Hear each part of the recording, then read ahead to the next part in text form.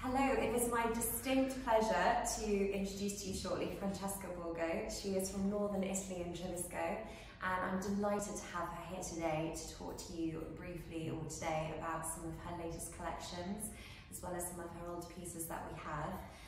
We've been lucky enough to be working with Francesca for a little over a year now, and congratulations, she has just exhibited some work at the Summer Royal Academy this summer, so in a little bit we will hear from her.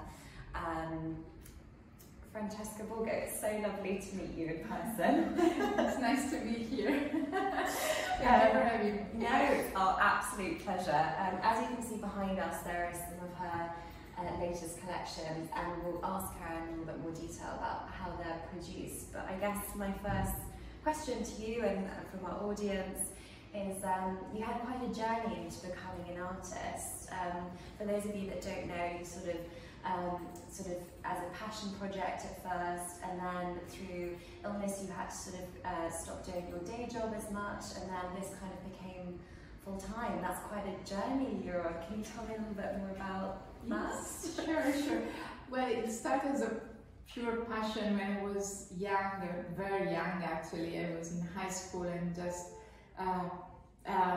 drawing portraits every single day on my desk, and the lady cleaned every day each single portrait, so we had this long story, me and her, and basically I always enjoyed it, and it gave me such a good pleasure, you know, to have pencils in my hands or colors sometimes, but I didn't realize this was something I needed every day. I've been very curious of many things in my life, and so I did other stuff before.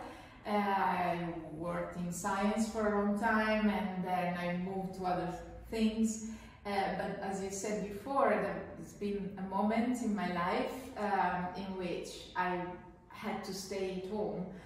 Because I was here, I couldn't move, and this was going to get me crazy. And at that point, we were living out abroad, and we were not in Italy. And I had with me one of these paintings that I was bringing with me, and it wasn't finished. And so I just started because I couldn't do anything else. And then I had this great pleasure in having my hands, you know, full of colors, dirty basically, and I made a mess everywhere. And then started to become sort of a date. It became what I was doing. I was trying to do during the weekends, and then, you know, sometimes at night, and then during holidays, and I started to take holidays just to do that. And then I realized that maybe I should have taken more seriously, you know, this whole thing. And that's when I realized I wanted to do more, to have paintings more, you know, as part of my life. And so I did this crazy thing, basically, of you know, quitting my job for a while. Then I managed to pay my, you know, my bills anyway, but I started much more seriously at that point. And somehow now it's almost a physical need. It's not just it's something that I want in my life, and it's something that I like to share, and it's physical as well. So sometimes when I don't do it for a few days, I start feeling restless because I have to go back to the canvas. Yeah. I mean, it almost sounds spiritual, your process. You know, when you were saying before, when you sort of got into it more seriously, when you had a period when you couldn't move, unfortunately, when you were ill a while ago, a few years back. That sort of outlet, I guess, like you said, you were going crazy, and for something to sort of pour the contents of your mind into your work. I mean, when I look at it, they're so atmospheric, and they take me on a journey, and I'm sure they do for the viewer as well.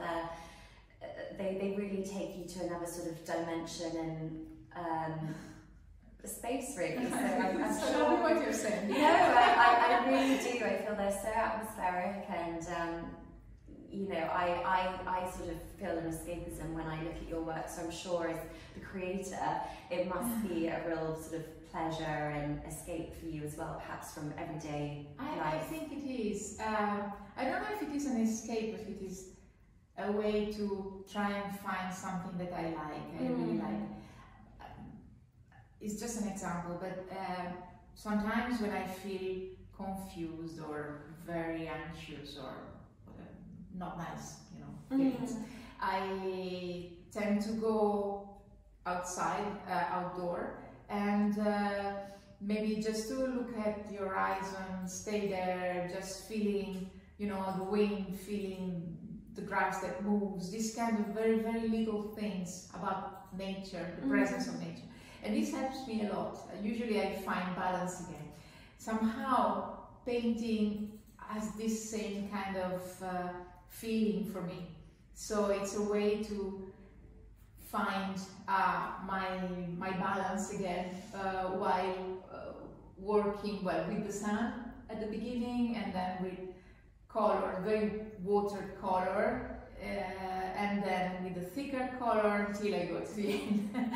So yes, it's sort of a journey every time, in which I start in a very, very messy stuff with the sand and all the, you know, the dirty things, and then I finish with something that I think is calmer, and it's where I would like to be, or how I would like to feel. Amazing.